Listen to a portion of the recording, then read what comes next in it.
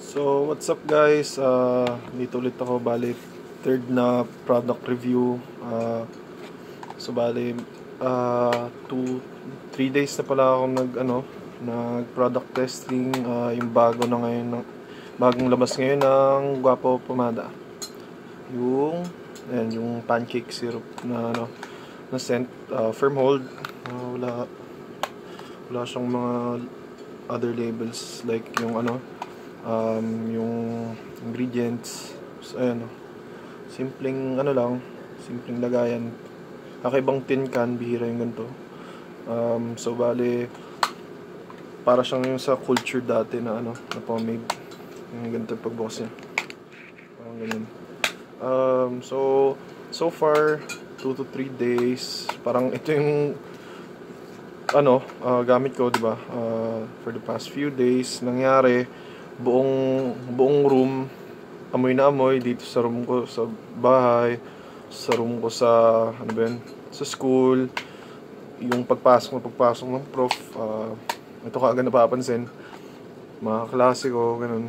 Ano yung amoy pancake, ba't ganun. Actually same kami ng experience ni Uncle Roberto, may-ari ng Gwapo. Nangyari, na-ban daw yung paggamit niya ng scent na yan kasi nagugutom daw yung mga pasyente doon sa Makati Med. So, ayun, start na muna tayo ng sa scooping. Ayan, so nakita niyo naman na yung lagayan. Simple lang. So, medyo prone sa sa dents. So, ting loob.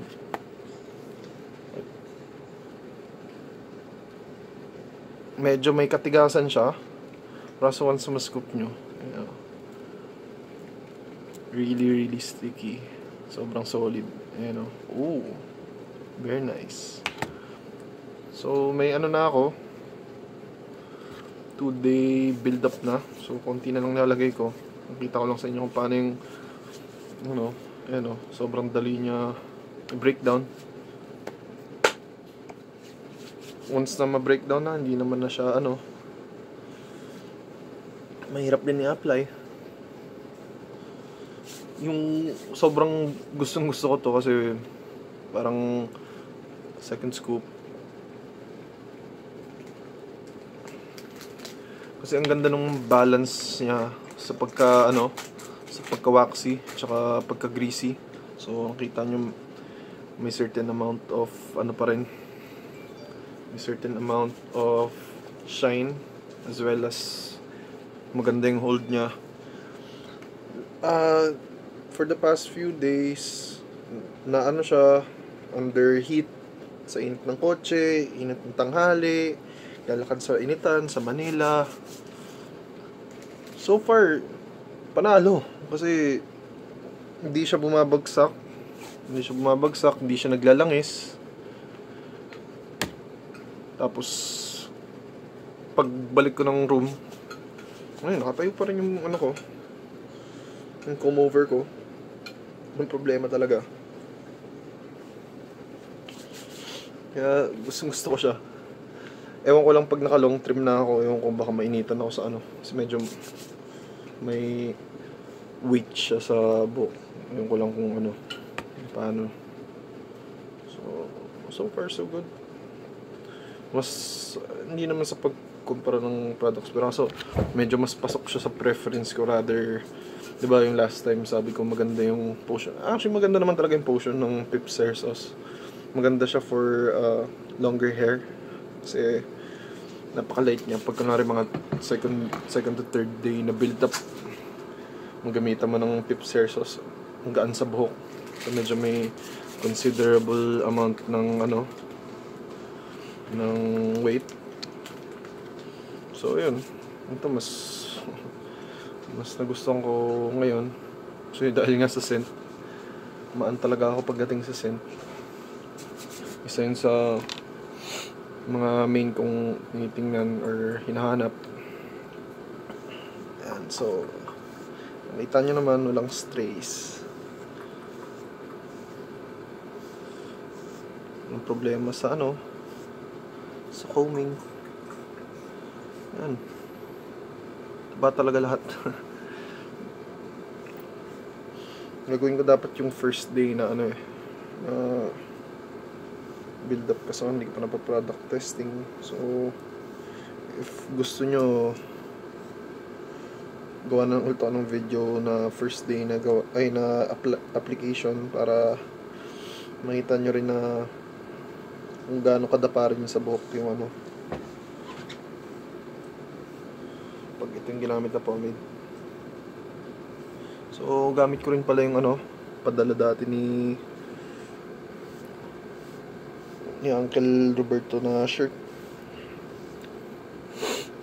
So onting trivia lang, bale siya rin yung may-ari ng SOLECITY na ano, plug na rin natin, SOLECITY na brand sa Facebook, reseller ng Nike SBs, ganun. Bale ever since 2012 so sa kanya na ako order ng Nike SB, tapos doon kami nagsimula magkakilala. Hindi ko naman din nakala na magpo-pomade siya. Yan. So bali ano ko rin siya, introduce ko rin siya sa community. Yan, ngayon sobrang galing niya na mag-brew. Kaya proud ako.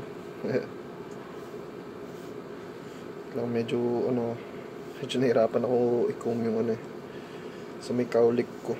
Kasi kanina pa ito nakabagsak. Dahil sa sasakyan.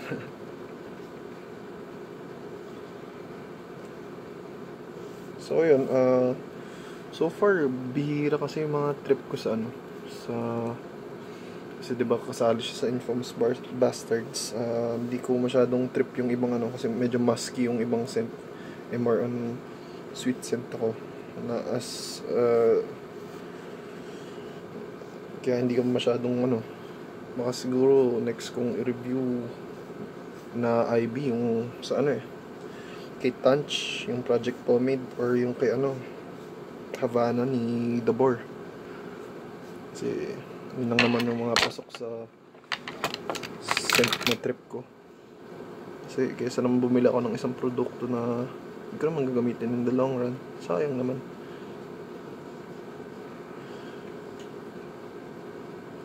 So yan, yun lang siya. Sobrang ganda nung sobrang ganda nung shape niya, bilog na bilog. Ang problema, hindi siya ganun kawaksi, kaya hindi siya boxy. Ayan, yung shape na ganyan. Lutong tapa yung sides. Ayan, dito lang ako nagka-problema dahil dun sa sa kaulik ko. Ewan ko ba dyan, medyo bad hair day, pero okay lang. Ayun. So magkakaroon din kami nito sa Contraband, so check nyo lang yung link below para sa Gwapo Pomada, Pomade Talk, Contraband, as well as yung SOLECITY para ma-plug na rin kasi isa lang naman din yung may-ari, para ma-check out yung ibang products na kinikerry niya. Legit seller. Ang dami, may mga nagtatanong, legit seller ba yan? Napaka-legit niyan. Ever since MySpace, pero kasi hindi ko naman naabutan na yun. So, ayan. So, ano ba next step? Abangan nyo na yung next kong video. Like and share nyo yung page ng Contraband. Tapos, subscribe na lang sa channel ko for more pomade reviews. Tapos, mga about men's grooming. So, ayan. Thank you guys. Gwapo Pomada.